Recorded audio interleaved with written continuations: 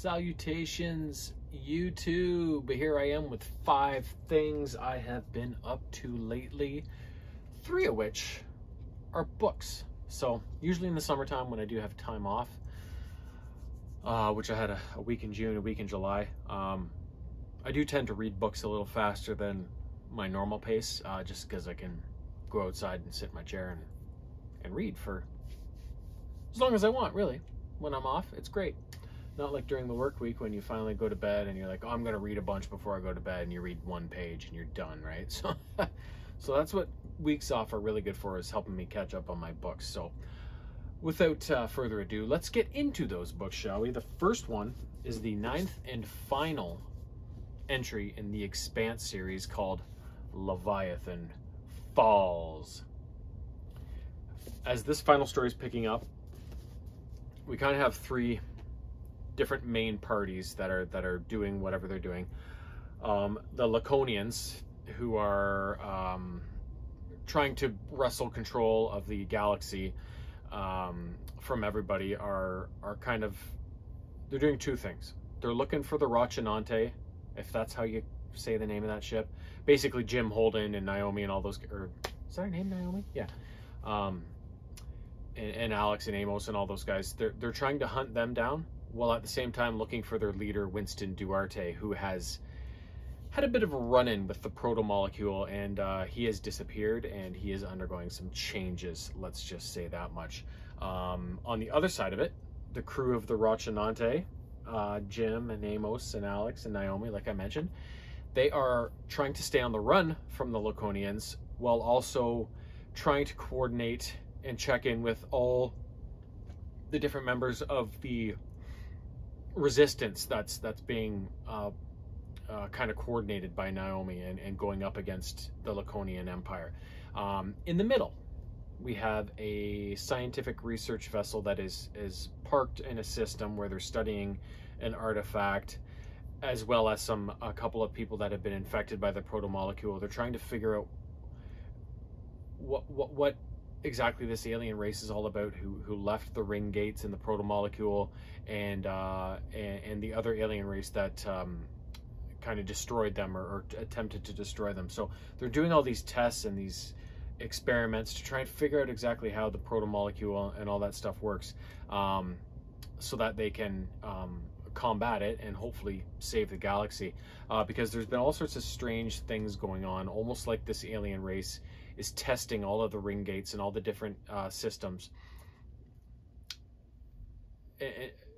in terms of trying to wipe all the people out. So every once in a while there will be, like, in a system, gravity will fail for like a couple seconds or whatever, and then the incident will go back under control, and then some people will totally black out and then come to afterwards. Other people are getting killed. So it's these aliens kind of testing, you know, how do we deal with these humans that we kind of know are there, but they're not really that big of a deal, sort of thing. So this vessel, LV Okoye, is the main doctor in charge of this, and she's trying to figure out how to combat these aliens and the things they're trying to do to all of humanity. So also on the Laconian side of things, a crazy bitch named Tanaka is trying to hunt down Winston Duarte, and at the same time she's coming into contact with Jim Holden and his crew, and those encounters don't go very well. So we have these 3 different parties that eventually a ceasefire is kind of offered by the Laconians, but it's a trick. So Holden and his crew barely escape, and the rebellion takes a huge amount of losses, and then eventually the crew of the Rochinante, they go on the run, and the place they end up running to is to LV Okoye's space station, where all this scientific research is going on, because although LV has been reporting back to her Laconian overlords, she's also been sharing the information with Jim Holden and his crew, because she's like, this isn't just a Laconian versus rebellion sort of problem. This alien race that's trying to wipe us all out, it's a humanity problem. So she's sharing this information with as many people as she can in these leadership roles that can try and hopefully help figure out how do we get out of this situation, right? So in the end, another ceasefire is called for, as they think they have found Duarte, and they think they're going to go in and get him and try and find a way to get him to end a lot of things that are going on, because he's been, like I said, he's been changed by the proto-molecule, and I don't want to give too much away, but there's quite a finale to this book, and it's kind of sad that it's over, to be honest.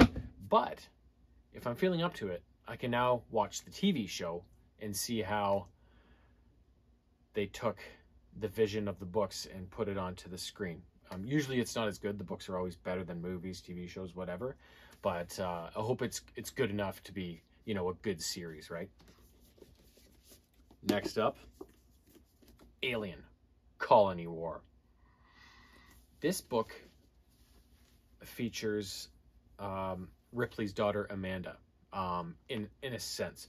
So basically, there's this girl named Cher. She's a journalist, and she is trying to figure out why her sister Shy was killed in some sort of incident at some sort of, I can't remember what kind of facility it was, but she was killed, and it's suspect, and Cher wants to get to the bottom of it and report on this and figure it out. But she's not having much luck. Suddenly, she's contacted by a guy named Chad McLaren, I think his name is, who is actually the husband of Amanda Ripley, Ellen Ripley's daughter.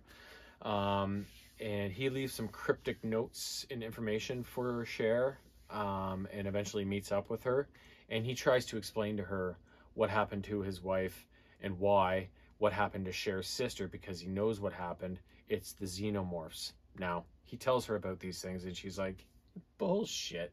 Some black insect monsters that are capable of gestating inside a human being and going full grown in like 3 hours, and, you know, basically are a scourge wherever they touch. She doesn't believe it, but it does explain why her sister died so questionably. So she eventually concedes to Chad's ideas of this alien race, but she's like, if you want me to report on this and get this out into the mainstream so that it can be dealt with, you're going to have to show me proof of these monsters. So he's like, I know just the place to go.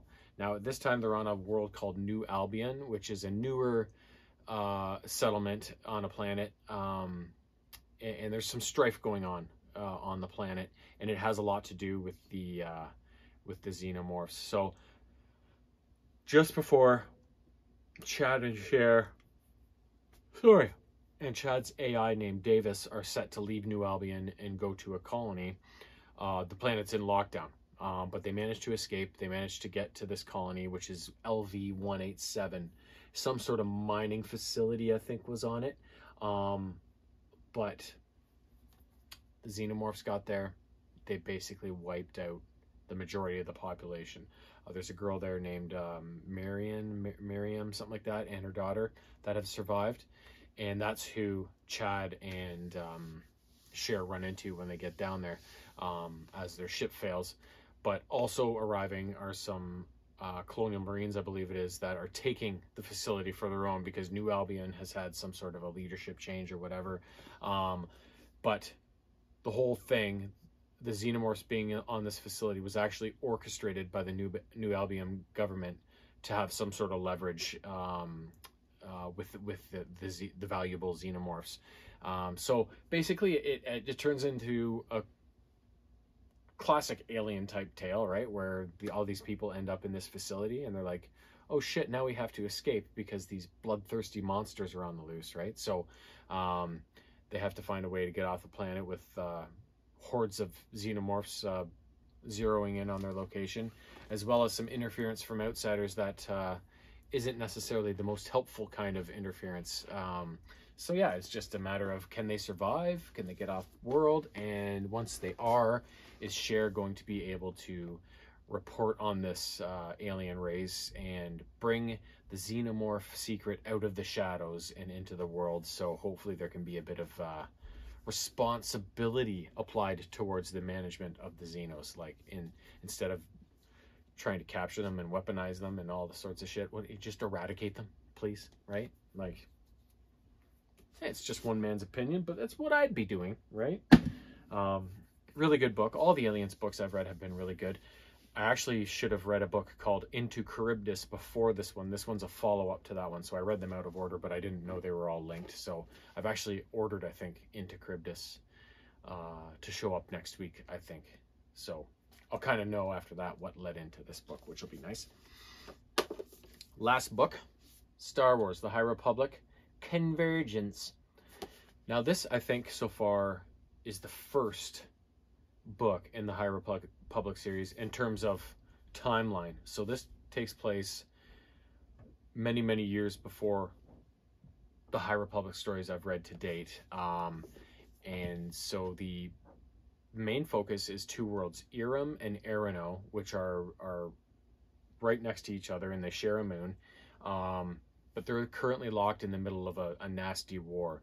Eiram is a ocean-filled world, but also suffers really huge storms that's capable of causing huge damage on the planet, whereas Arano is a desert planet, and they are currently going through the worst drought they've had in a long, long time. So everybody has nothing to drink and whatever. So the straits on both planets are a little brutal, and it doesn't help that they just can't get along, and they're constantly trying to wipe each other out. So this situation is unfolding between these two planets, and there is a party of two girls led by this mysterious woman called Mother, who are trying to fuel the fires of this war and keep it going for some reason.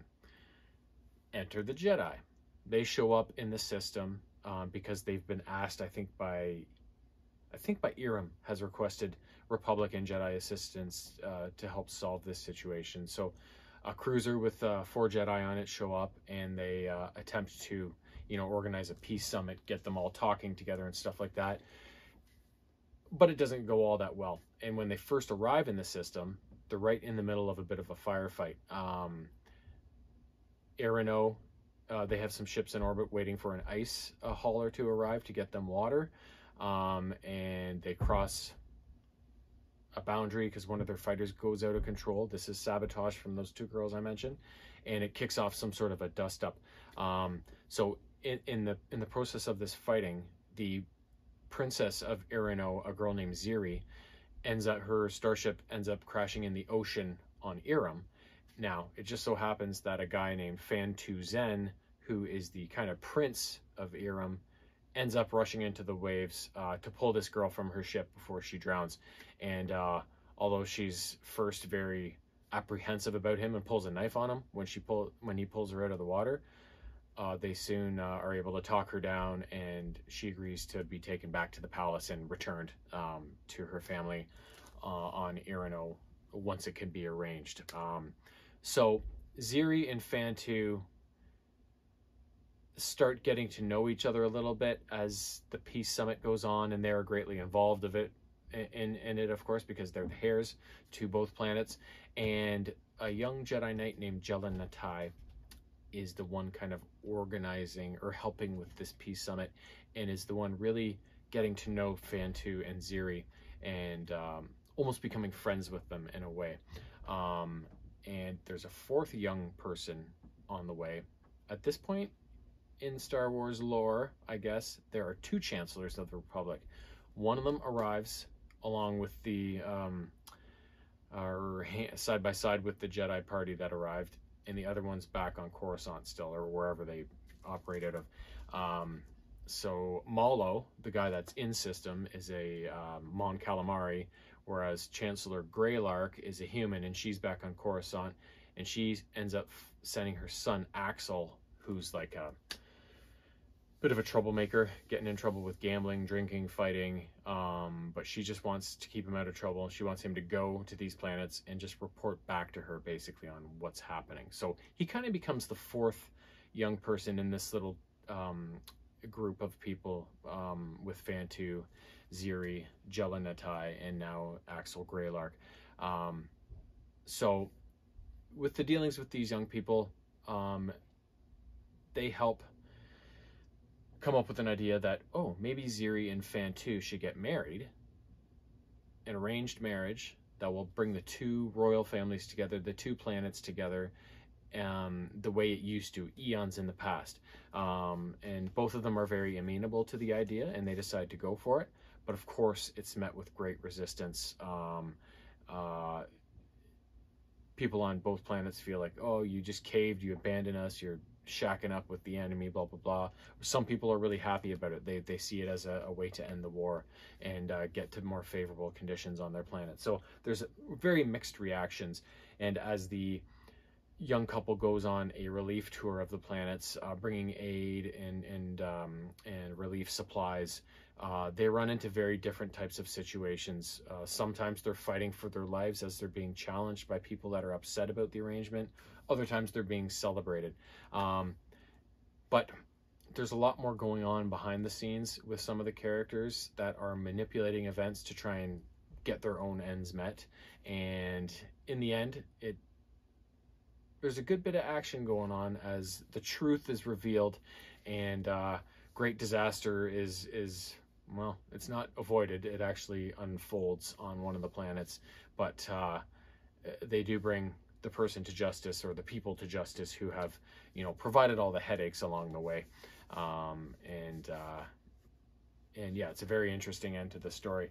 Now, I won't give too much away as well, but in this book, I forget, in the High Republic, there's that pirate group of pirate, you know, they have the storm and the storm clouds and all that. I forget what they're called, but they're not around in this book, but you can see where that group came from. It's almost like the genesis, the first steps to creating that organization starts in this book many years before we get into that era. So it's kind of a cool little Easter egg where you kind of see the beginnings of that whole group forming in this book. So that was cool.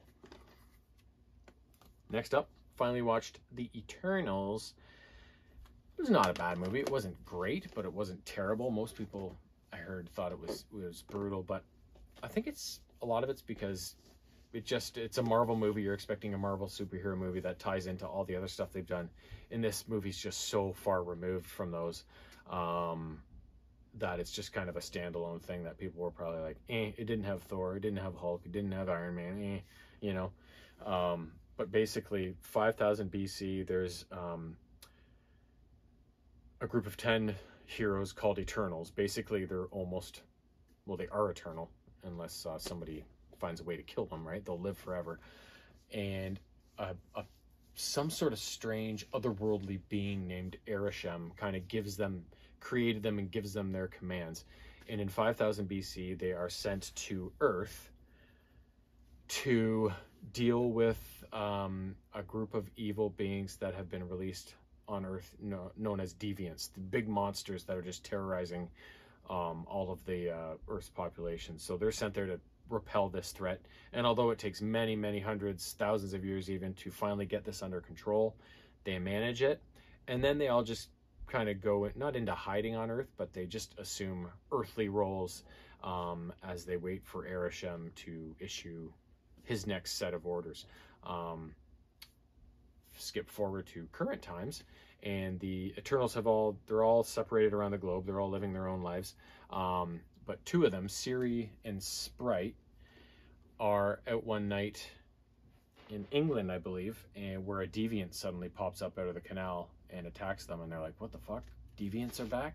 So they try and round up all the other Eternals from whatever they're doing, wherever they are, to find out that their leader, Ajax, has been killed in the meantime. So everybody takes this as a shock, but eventually they put it behind them and they start trying to solve this problem of the deviants. Now, as the movie goes on and the action continues and more secrets are unraveled, it turns out that the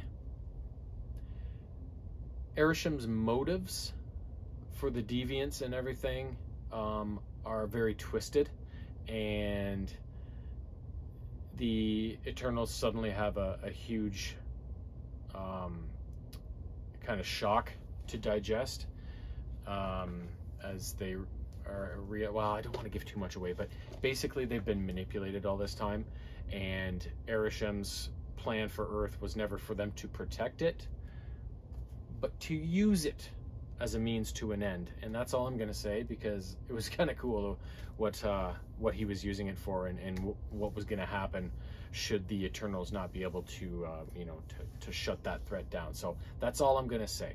But yeah, I think I found the story a good one. I found the action pretty good. I think it was a long movie with a lot of slow parts. I think people may have had a problem with that. I think that's probably would be my biggest complaint about it. They could have cut a lot of it out and had it not really mattered, right? And the other thing is, yeah, it's not tied to all the other big glossy Marvel movies that people go crazy about these days. So I think it was just a little underwhelming for people when none of their favorite characters were in it at all, right? So that's just my thoughts, but I could be right, I could be wrong, but either way, it doesn't matter, because I'm insignificant, especially next to the power of the Force. Last item, Lego Star Wars The Skywalker Saga for the PS4. I love Lego games. I remember the first one that I got was the OG Star Wars one for, I think, I played that one on GameCube maybe? Yeah, I think. And ever since that, you know, all the series, I love the Indiana Jones, the Harry Potter, all the DC stuff, the Marvel stuff. There's tons more that I'm forgetting, but yeah, I've enjoyed them all. Incredibles, like there's just tons of stuff. But of course, I love the Star Wars ones the best, because Star Wars is my favorite franchise. So when this was announced and delayed for so long, it was all during COVID, I think. I was finally so pumped to finally get it. And it's a pretty good Star Wars game. It's not my favorite Lego Star Wars game, but it's pretty solid. It basically covers all 9 movies of the Skywalker Saga film bonanza.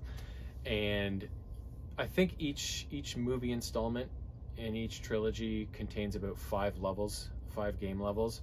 And if you've never played a Star Wars or a Lego game before, basically you play through the events of each movie, but everything's Lego. What you want to do when you go through a level is breaking things, building things, all get you stuff. And there's a lot of stuff to be had. There's a lot of unlockables in these games. There's a lot of characters, ships, little cheats and hacks and effects you can use in the game that you can unlock.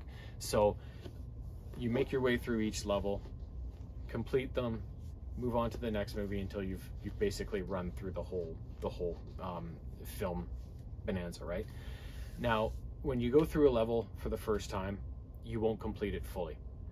Basically, the characters in the game all have different sets of abilities, like Jedi and Sith can use the Force to lift things and move things. Bounty hunters have blasters that are capable of destroying the golden objects you'll find throughout the game, whereas some, like Imperial characters, have thermal detonators that are the only thing capable of blowing up these silver crates. Scoundrels have kind of this bullseye shooting thing that apply in certain situations that only they can do. Certain droids can hack certain things, right? So in order to fully complete a level, you need a whole plethora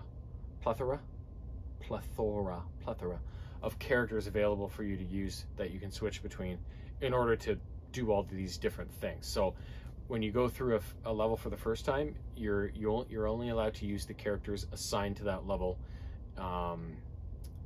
that play through that story level. Once you've beaten the level, you'll unlock the level on free play. You can go back and redo it, and you'll have any character that you've unlocked and purchased available to use in that level. So then you can start cycling through characters in order to complete all these different tasks and objectives and fully complete the level. So basically you do that for all, I guess it would be 9 movies, 5 levels, was it 45 levels or something like that through the game, and then you'll beat it. So most of the levels are character-based levels where you're walking around and doing things. There are a small handful of levels in the game that are vehicle-based. Those are really fun as well. Yeah, so you just make your way through the game and you'll unlock tons of stuff by collecting certain things, and you can then purchase those things once they've been unlocked in one of the game menus. And if you want to get 100% on this game, it's a challenge. We got close. We got to 99, I think, or 98. There was just about 4 blue bricks that we couldn't collect in the game that prevented us from getting the 100%. But it's the Lego games are really good for replay, because all in all, it probably doesn't take that long to play through the game the first time when you're just going through on story mode, but it makes you want to go back and redo it and unlock everything, right? And when you're talking about 45 levels and hundreds of characters to unlock and tons of ships, it takes a long time. It keeps you going on this game for quite a while. So I find the Lego games are really good at providing a good value for what you pay for them. Plus, they're a ton of fun. Everybody loves Lego. So seeing all your different favorite franchises represented in Lego fashion, because there's lots of humor used in the games as well, is just a really fresh take on stuff that you love and that you're able to actually get in and interact with while playing the game, right? So I love Lego. I love Lego video games. I love Star Wars. So naturally it was a fit. I don't know what Lego games have on the horizon for us next, but I hope they either keep some of my favorite franchises going with more installments. I love a new Indiana Jones game with the new movie that came out this summer. I'd really like it if they got into Transformers, but I doubt that's going to happen, but that would be a really cool series. But either way, I hope they keep them coming and maybe even introduce some new series that could be fresh and exciting. But yeah, I'm sure there will be more. It's just a matter of when and what, and when can I buy it.